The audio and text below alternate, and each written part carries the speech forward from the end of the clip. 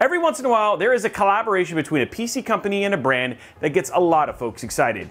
Now is one of those times, and that is the Neon Genesis Evangelion collaboration with ASUS. Luckily, we got all the parts, and with the help of CableMod and Seagate, we made a build absolutely worthy of this collaboration.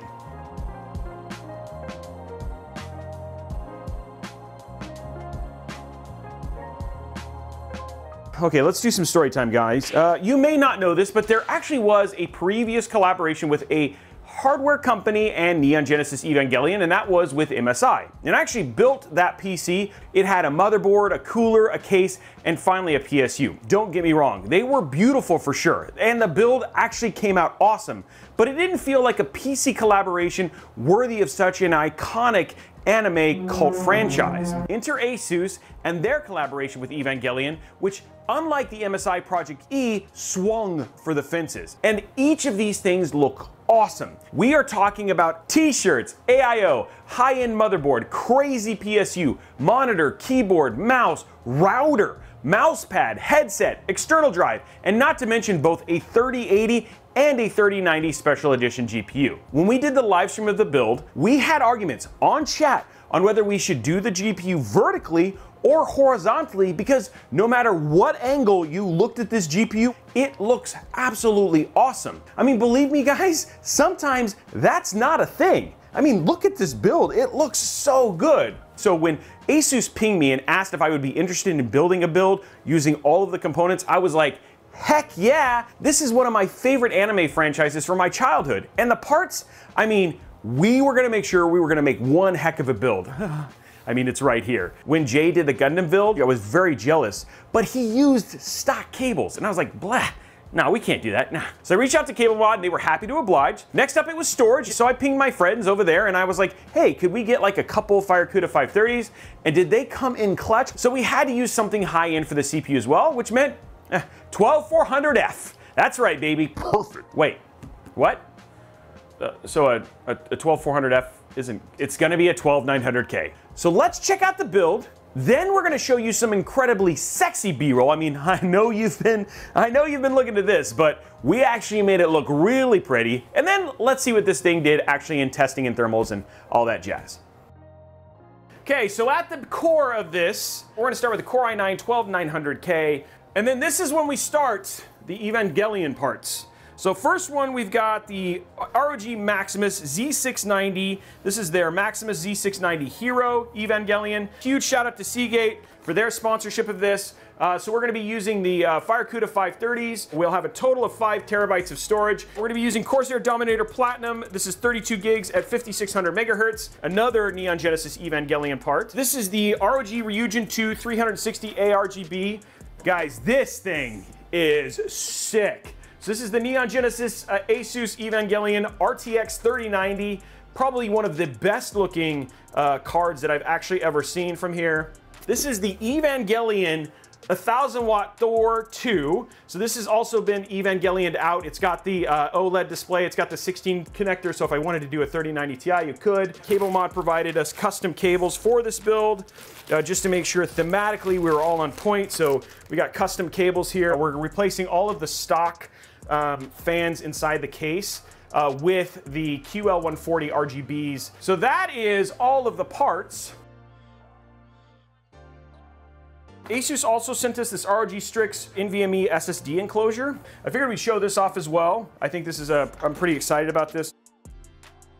And now you've got a really cool portable SSD. You guys ready to see this motherboard? Look at this. Oh my gosh, look at that motherboard. Oh, that's a big peel. That is such a great looking motherboard. And then also on the back, you also got all of the writing and stuff as well.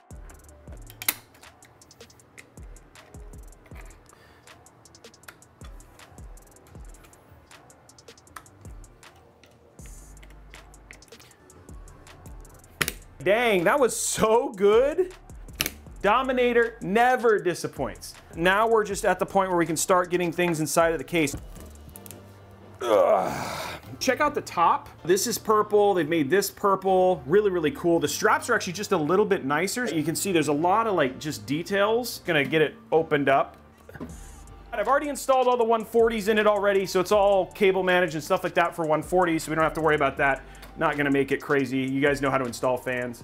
But we're gonna go ahead and open this up too. There we go. These are for the PSU shroud. There was a lot of attention and love with this particular case. There it goes. There we go. So now all of our shroud is out. Yeah, all the screws are in.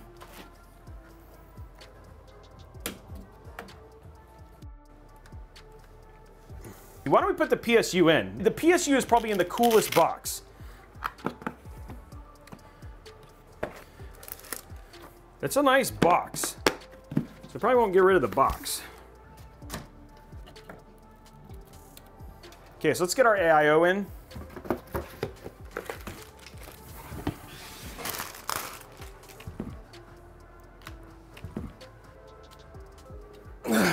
So heavy.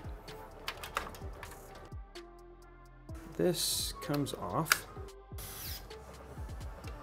Okay, mounted. Let's go ahead and peel all this. There's a lot of peels here. Peel, peel. That one's peeled.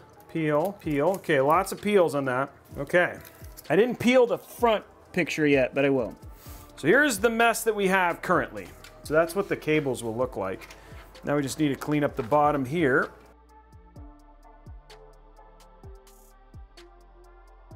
Okay, here's our GPU. Oh, shoot. I lost a screw. Crud. Oh, almost threw that thing. Let's get the GPU in, and we'll figure that out afterwards. Okay, well, it's gonna be interesting. Hold on. Got it. There we go. So this is the back. You guys saw earlier, looks clean. The question is, can I compress that enough to get it in? There we go. That looks really clean. So that's all on again. Okay, all plugged in. Power. We see any lights yet? There it is.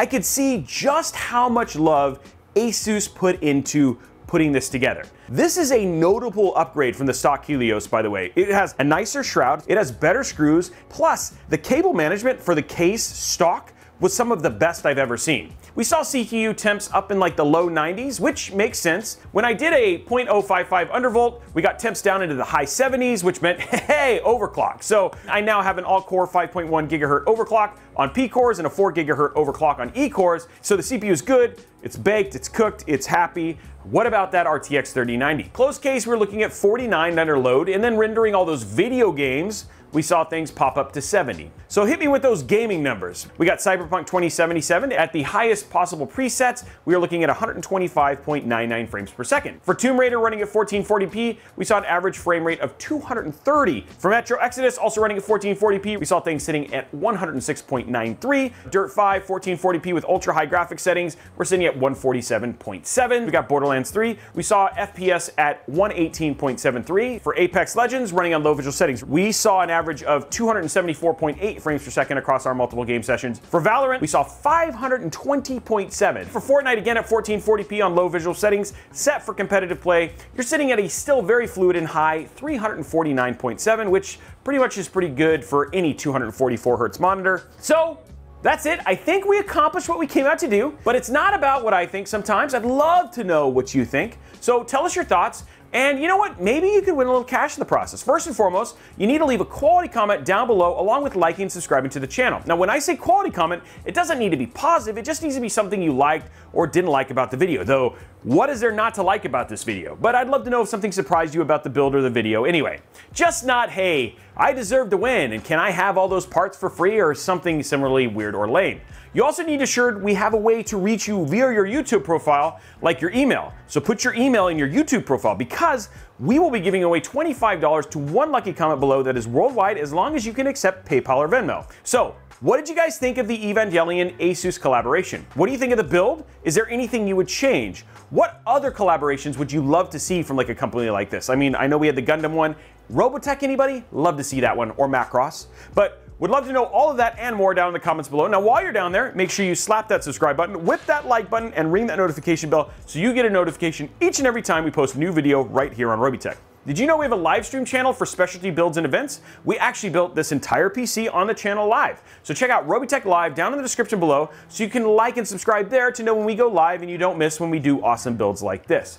Do you have questions about this build or other tech-related questions? Then check out our amazing Discord server over at discord.gg/Robeytech. It's filled with other tech and PC enthusiasts that love to share their thoughts and ideas on these very subjects. Are you looking for cheap tech? Then check out @Robeytech.com or @RobeyTechDeals on Twitter, where we have our guy Tom scouring the internet for the best deals on tech, from PC components, televisions, video games, you name it. Finally, you can follow me and my entire team on all the other socials @Robeytech, absolutely everywhere. We hope you absolutely enjoyed this video as much as I enjoyed building this build, and we look forward to seeing you on the next one.